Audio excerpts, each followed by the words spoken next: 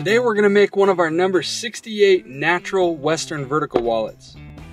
I've got Michael's help in the shop here. We're going to use some 3 to 4 ounce natural American vachetta leather for this wallet.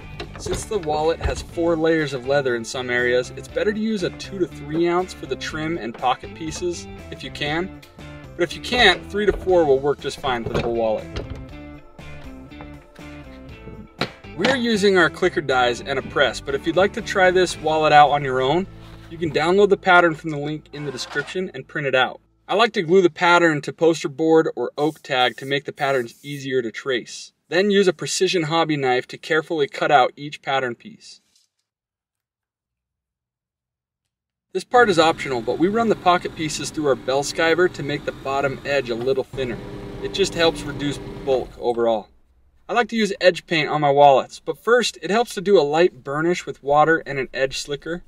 You don't have to spend too much time on this part, but the paint will look so much better if you start with a nice smooth edge. We use Vernice edge paint from Rocky Mountain Leather Supply. This is the golden brown color, 010, which I think looks really great on natural leather, even after the leather has aged a bit. You'll find these template pieces on the last page of the pattern file. These help you mark the areas that need glue and should save you a little time. For glue, we use a water-based contact adhesive called Aqualim 315. You can pick it up at District Leather Supply. And these squeeze bottles are from Amazon. I'll have all these links down in the description.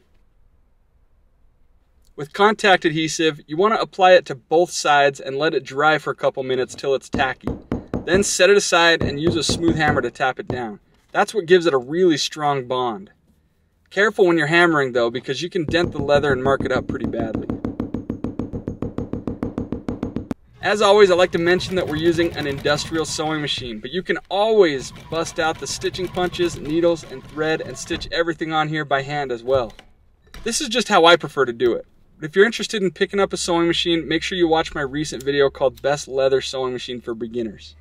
Then we use our Tandy Heat imprinter to emboss our logo. Heat will give it a darker emboss, but you can also just use a regular arbor press or a hand setter and a maul to emboss your logo.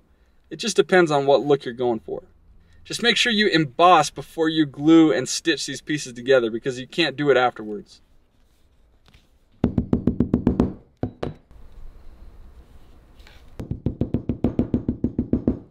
Then we'll do a little sanding to level the edges out and give it a nice bevel on both sides. Then we'll lay down the stitch. If you're hand stitching, you don't have to go all the way to the top and run a stitch through the single layer part of this panel. That would just be a waste of time, but on the machine it doesn't add much time and I think it looks pretty nice.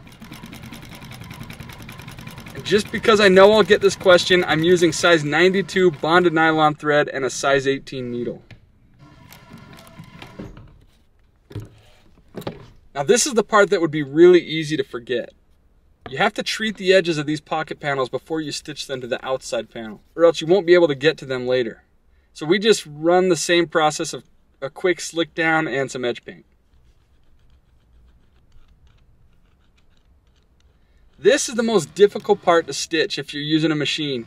It takes a lot of time and practice to get comfortable with this, but if you just take it slow, it's doable. Michael's making it look easy here because he's an old pro, but don't be afraid to use some scraps and practice these trim pieces a few times before you do it on the final project. We're going to take a little break to thank the sponsor of today's video, Skillshare. Skillshare is an online learning community with thousands of inspiring classes for creators. You can use it to explore new skills, deepen existing passions, or just get lost in creativity. There are a few classes that have really stuck out to me that I think would be perfect for this audience. One of them is YouTube Success, Script, Shoot, and Edit with MKB HD. There's another one called Productivity for Creatives, Building a System for Bringing Out Your Best. And there's one that I just recently finished that I highly recommend. It's called Video for Instagram, Tell an Engaging Story in Less Than a Minute by Hollies. I came away from that one just super pumped to start making some videos. It's contagious. Skillshare is curated specifically for learning, meaning there are no ads. And they're always launching new premium classes, so you can just stay focused and follow the creativity.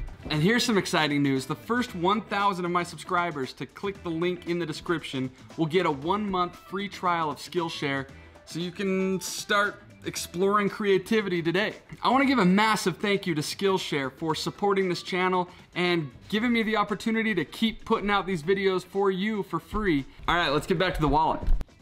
A little backstory on these trim pieces. We started by selling a lot of our number 52 vertical wallets, but it always bothered me that the spine is only one layer on the 52. It made it quite flimsy, especially over time. So I designed these Western style trim pieces to give it more structure, and I couldn't be happier with it. This is by far my favorite of all of our wallets. I like the added structure, but I also love the look of the trim. Anytime you get 3 to 4 layers of leather together, this sanding step is really important.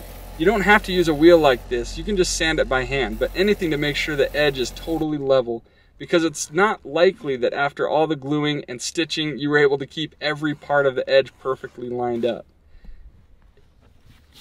If you have any gaps or uneven edges, it'll make the edge paint look terrible. It's kind of like auto body. The more time you spend prepping for the paint, the better off you'll be.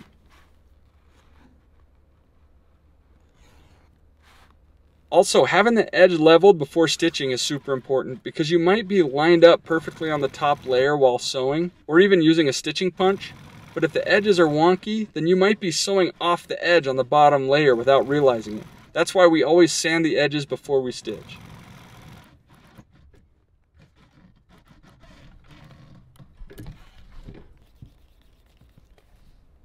And heads up, painting 4 layers of leather is a bit tougher than painting 1 thin layer.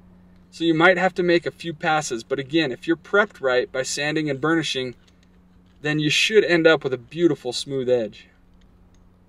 And that's it. Don't forget to pick up the pattern down in the description, and we'll see you on the next one.